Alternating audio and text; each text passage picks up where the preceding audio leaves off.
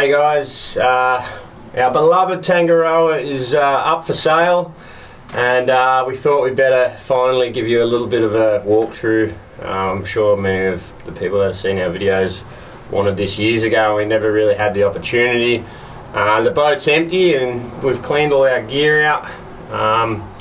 We're just on a different tack for a few years, so we thought we'd put her on the market and hopefully someone else could take her on an adventure. She's a great little adventure catamaran, and as far as Wharrams go, she's a beautiful build. Yeah, so we're going to give you a little walkthrough and show you some of the bones and some of the ins and outs of the boat. Right now we're sitting in the starboard hull. We've got it set up as the galley. Both the hulls are pretty well identical builds. When Alan, guy in Adelaide, built it, he launched it in 2012. It was the second, funnily enough, it was the second Tangaroa he'd built in his life, and so I like to think that he had a bit of practice on the first one, and this one he's really nailed because it's a beautiful build. You can see the workmanship. He was a cabinet maker by trade, so he had plenty of skill in working with wood and building such a boat. So yeah, like I said, we've got this side set up as a galley. It's really simple, so, and we've tried to keep it that way, so you spend more time sailing than you do fixing things. But like you can see, we've got a metho stove and an Ingle fridge, a simple 12-volt system on the boat that runs the electronics, so really basic setup.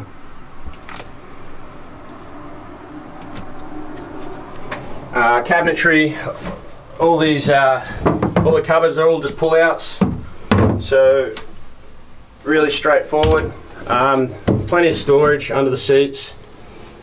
The hulls are not only fully glass and epoxy, West System epoxy on the outside, but it's all West System epoxy on the inside as well. So she's sound. You won't find, a lot of people worry about a bit of rot in these things. You won't find any rot in the hulls in this boat, all the beams.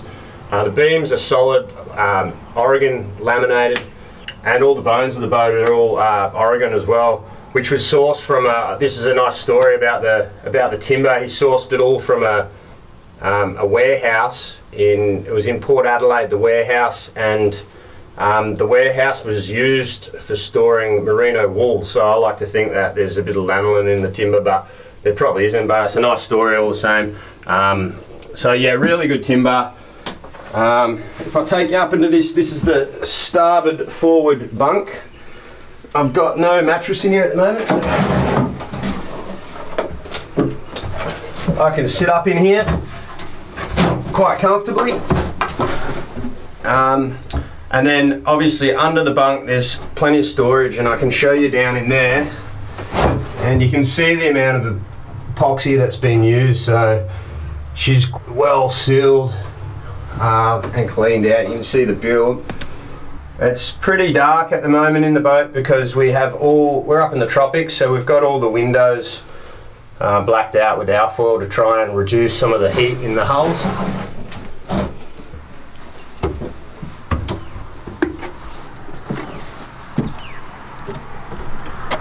Alright, here we are on the back deck of Tanga. Plenty of, obviously you can see there's plenty of flat deck to lay around on. We just have a full drive awning at the back for shade, solar panel on the davit. We use the davit for lifting the little 8 horsepower that you see covered up here. That's the tender engine. That doesn't usually live there, that's sitting on the main sheet traveller. Engine usually sits on the davit at the back.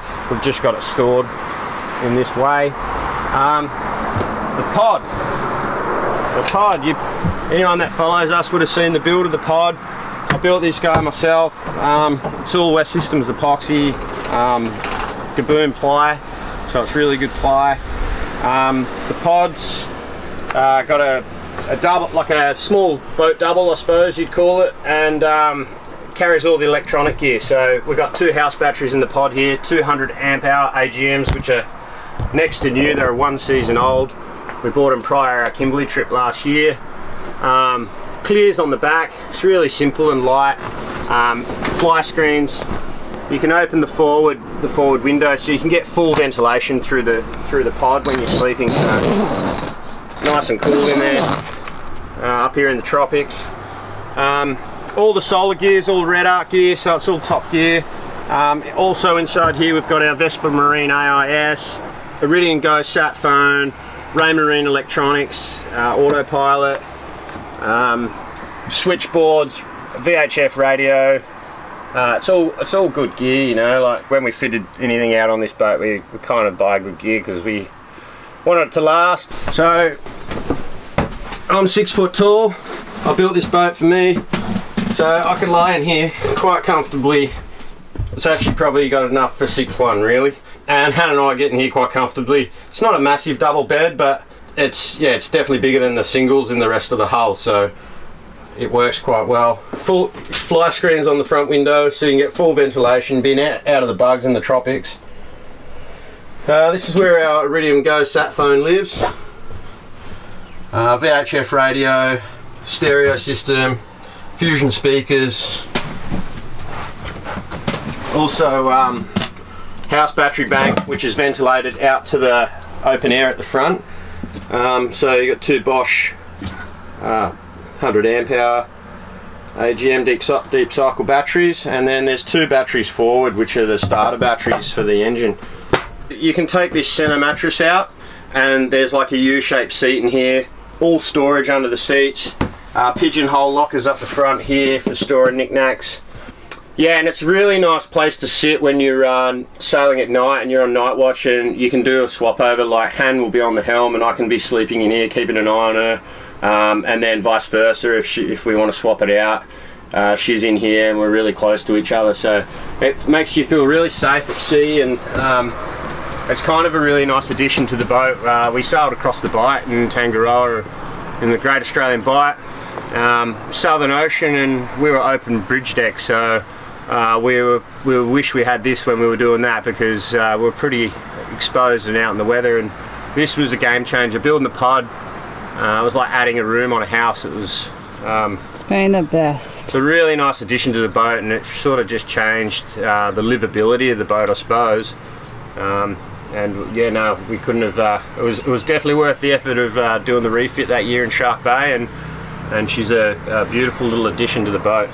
Makes it a great little boat. Ability goes with this boat. It's a really nice steering position. You got really good visual. I really like to steer from up here or up here. You get good visual of the reef. When you're going through tight reef passes, you get some nice high view. Also, the main sheet's right here, so the person driving handle the main sheet it's quite a easy boat to sail. It's like a giant Hobie cat, if anyone's sailed Hobie cats. The headsail sheet winch is right here, so you can do everything from the helm position and sail the boat from here quite easily. Yeah, this little steering wheel in front, this steers the single outboard. We've got a 20 horsepower Yamaha outboard. It pushes her along. We like to cruise at 4 to 5 knots when we're there, but we've got, with a clean bum, we've got like 6.5, 7 knots out of her, so pushes along quite well. She's a better sailboat than she is a motorboat, and we sail her. She sails amazingly in tight spaces, and even in light air we sail really well. So the motor's purely just an auxiliary for getting in and out of anchorages and marinas. The rest of the time we're sailing. But yeah, the center steering wheel steers the outboard, which is great for a catamaran having a single engine. You can direct your thrust straight over a rudder, and it really kicks the bum of the boat around, and helps you maneuver in tight spaces. Okay, so this is how you raise and lower the engine. We'll pull it out of the water and lower it back down.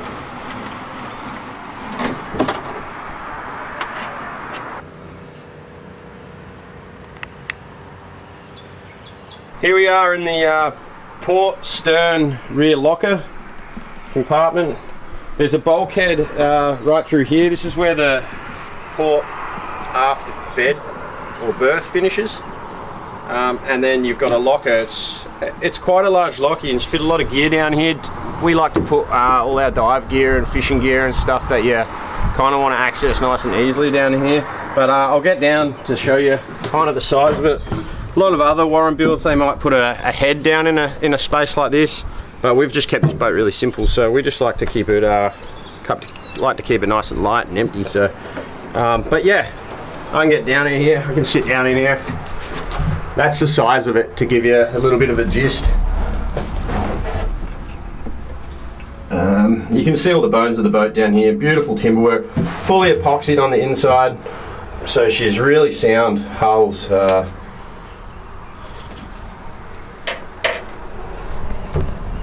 As far as the build goes of the boat, the hulls are kind of both identical, you know, inside, forward and back.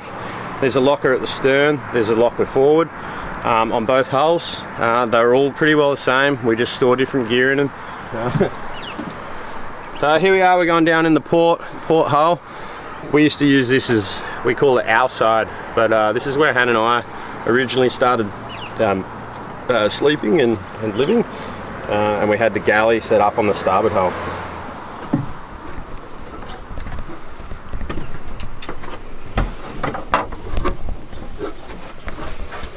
So here we are down in the port hull. As you can see, there's a single bunk forward. There's a single bunk aft also. Both the bunks are the same size. I'm going to go get up in this one. So right here is one of the, what you got to duck under here is, this is where one of the beams is, one of the beam runs through this area. So so it drops down quite a little bit in here, but once you get in under that, you can sit up inside the bunk. I'll get up in there and show you.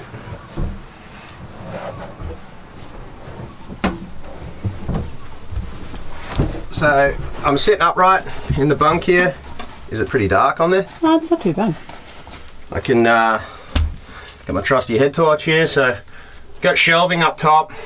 So we like to store books and stuff. You can see all the deck work up the top there. It's all Oregon gaboon ply and epoxied, so it's really quite well made, like, and we haven't done anything to this since we had the boat. Like, internally in the hull, it's pretty much as it was when I bought it, so it's in really good shape still. Always been maintained and clean, and we've looked after it the best we can over the years. Same again in here, same lockers as in the starboard hull, galley side, pull outs. We got all the binos, spotlights, Iridium Go gear, handheld VHF, flares, V-sheets, chessboard, plans for the boat build, charts, slide lockers here, rod racks, curtains, storage under the seats, pigeonholes, and LED lights throughout the hulls. So little LED lights that are really nice. I'll give you a nice light at night. So here we have my Wharram design self-steering wind vane, which was a little side project when I was building the pod. So I can't say that I have completely tweaked and finished it, but I've got the plans on board and they'll come with the boat. But yeah, I'd say she's 95% complete. It just needs some fine tuning and testing. This center cog here I made myself with a little homemade lathe I made. So like basically the issue that I was having with the system was this cog. It needs to be turned up on a proper lathe with a deeper channel to hold the lines because they kept slipping out. So yeah, I'd say she's 95% complete. Here's the blade. One of the vane blades for it. And yeah, the plan, like I said, the plans for it will come with the boat. So if anyone wants to play with that. We also have like the little Raymarine electronic autopilot with a little tiller ram. So that's always stored away when it's not in use. So that's another. So you got a couple of options for steering the boat. So aft bunk, same again. You can sneak up in there. Ocean Pro life jackets, good gear with I've got built-in harness. So we've got 2 of them, and then there's plenty of other life jackets on board. I've got them stuffed up in the other lockers, and I think we've got. I think on the itinerary I put what did I put, 4 or 6 or something on there, more. But I think there's more than that on board. So I've stuffed them right up in the up in the stern and the bow, in the tight spaces. So if you end up having a bit of a party on board and a few extra heads, there's plenty of life jackets around, so you should be legal. But yeah, these are the 2 main ones that we'd use for Hannah and I when we were sailing, and then there's a few other life jackets in the bunks, which are if you've got guests on board, and then there's plenty, yeah, like I said, tucked away.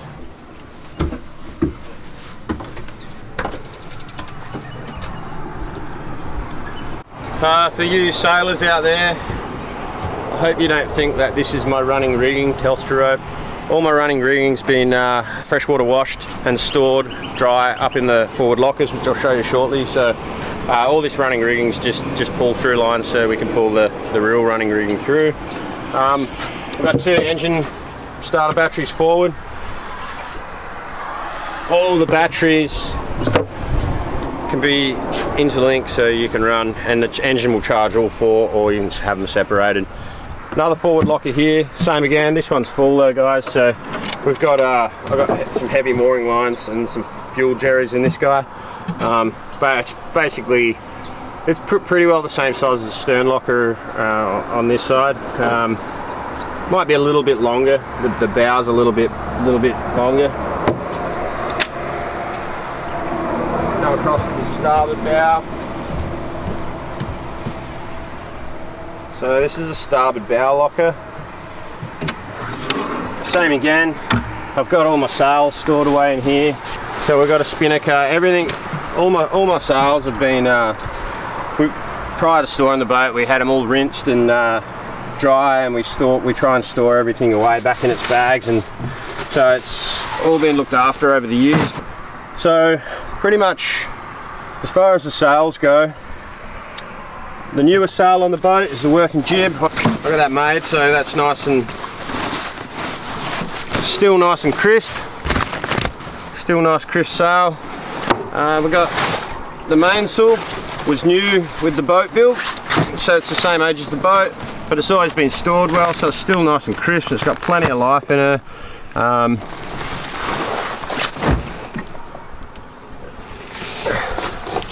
The staysail is also new with the boat, so it's still got the same age as the main, still got plenty of life. It's nice and crisp. It's a good little sail we use. We use that kind of like our little storm sail too, so if we're in sort of heavy weather, we just run the staysail and a reef down main, so that works really well.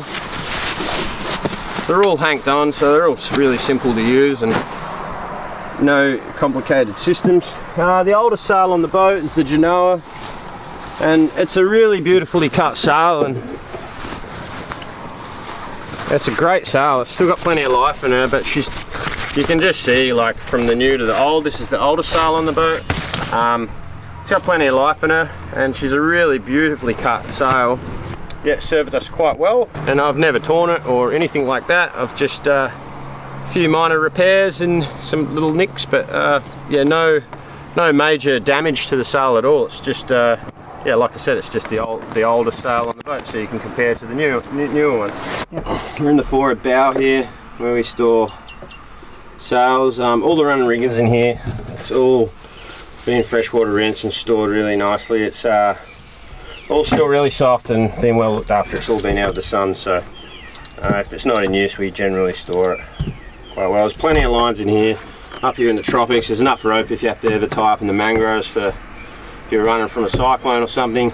Yeah, so there's plenty of lines in there, all the running rigging, all your docking lines, painters for the tender, ski ropes, you name it, it's up in the bow there. There's life jackets right up forward. Another awning for the King's awning at the back, which is a shade thing. We've got that set up so it's quite easily to use. Forward here we got the tramps, Hannah and I hand threaded these tramps. They're beautiful to walk on. Unfortunately, we're probably going to have to pull these guys apart to redo the front beam, but that's just the way it is. And it's just this aluminium mast section here. I found this, which is actually perfect for the front beam rebuild. So my idea with the front beam, those of you that don't know, yeah, we've damaged the front beam. So there's a video on that, one of our videos, but it's a bit unfortunate. The repair job's strong, and can show you that after. So the boat still sails as is with it, but definitely something that needs to be looked at in the future for myself or potential someone who would like to take the boat on. But yeah, basically sourced the material for the new front beam.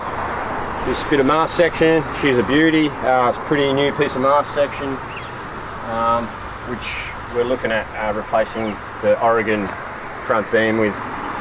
It's a laminated Oregon front beam, and we're just thinking we're going to make it a little bit lighter and stronger with this piece of mast section, which would be really nice. So I've got two anchor lockers here on deck. It's nice. The deck up forward here is really flat, so it's a really usable deck. You walk around at sea, and we like to lay around on bean bags wherever the shade is from the sails. You get plenty of shade from once you got all your sails up, and you can move around this flat deck quite easily. As you can see, you can probably play tennis up here or something, I don't know. But yeah, anyway, two nice size anchor lockers. All the anchor gear's packed up under the boat, stowed away, but this is where we keep our anchors and rode. So yeah, I'll show you the anchor gear, which is under the boat, but this is where it lives. So here we are underneath Tangaroa. As you can see, the beams, these guys are solid Oregon. Not solid, sorry, they're laminated. They are solid beams, but they're it's laminated Oregon and then fiberglass. So all the beams are in good nick, quite solid beams. I've lifted one out before and tell you they're pretty heavy. All the anchor gear was stored under here. We're up in the tropics here in Darwin, so everything's stored away the best I could store it. But here we've got a what we call an SA anchor, and then we've got a sand anchor. Both anchors have got 20 meters of chain, and then rode. This is the main rode, and then another even longer rode. This guy here is quite long, and then the tender anchor as well, which is a little mini SA anchor. But yeah, all stored under the boat here, stored away as best possible. Fenders stored under the boat. Anything rubber I've sort of stored down here in the cool, and then we've got a pallet full of jerrys here, which is our water storage on the boat. You move weight around, you can store it in any of those locker spaces and balance the boat out really nicely. The boat's due for bottom paint, so as you can see, the bum looks a little bit barnacle, bit messy, but she's I can assure you it's sound. You can walk around and bash as much as you want. You're not going to find any issues with the hull.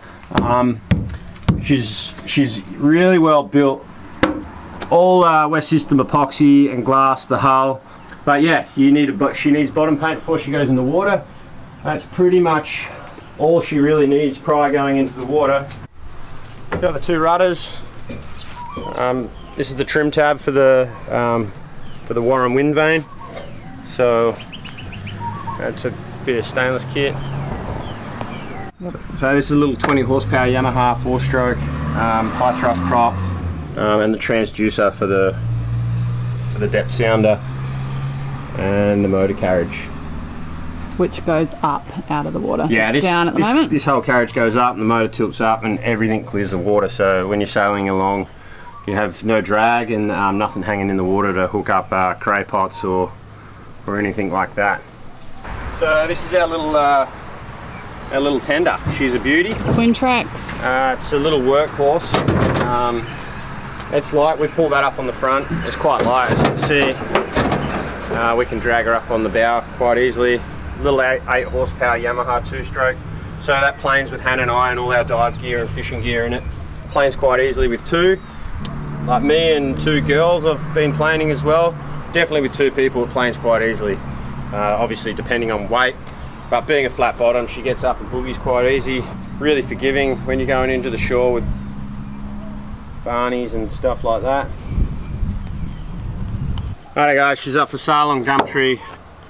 Yeah, we take a lot of pride in this boat, and we've really tried to look after her the best we can, and we're definitely going to miss her, but she's been an amazing adventure so far, and yeah, we just hope that someone wants to take on the adventure and take her on and have as much fun as we've had with her. She's a really solid boat, she's really forgiving, super easy to sail, and yeah, she's a great first boat for someone, or second boat, or third boat, if you got it wrong the first time. But yeah, I can't complain with her at all. Like, she's been amazing to us, and we've done quite a few miles on her now.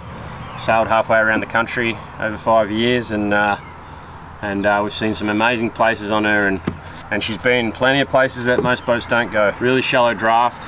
We draw 700. We've sailed up and down quite a few times the inside of the Ningaloo Reef. Gone plenty of places where most other boats, even catamarans, don't go, because she can get in there. Yeah, so all the infantry is up on Gumtree, and yeah, if you want to check her out, get in touch. And located in Darwin on the hard. Yeah, Tangaroa, she's a beaut.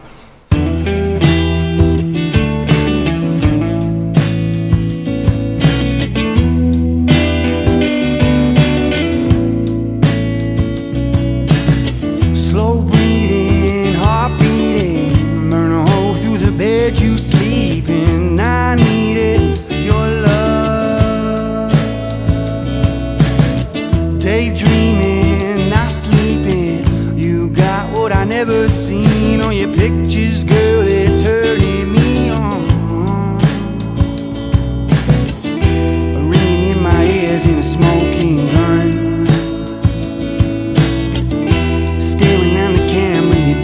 For fun, you got me hot like the sun. Got me sneaking out the back door every time you come home. You could be the monster that lives in my head, or you could be the bad girl that sleeps in my bed. Slow breathing, heart beating, you sleep in. I needed your love. I need it. Daydreaming, not sleeping. You got what I never seen on your pictures, girl, they're turning me on. Spinning in my head and a bottle gone.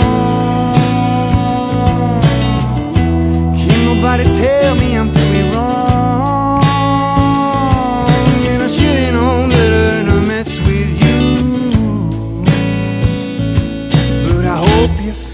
I know you feel it too.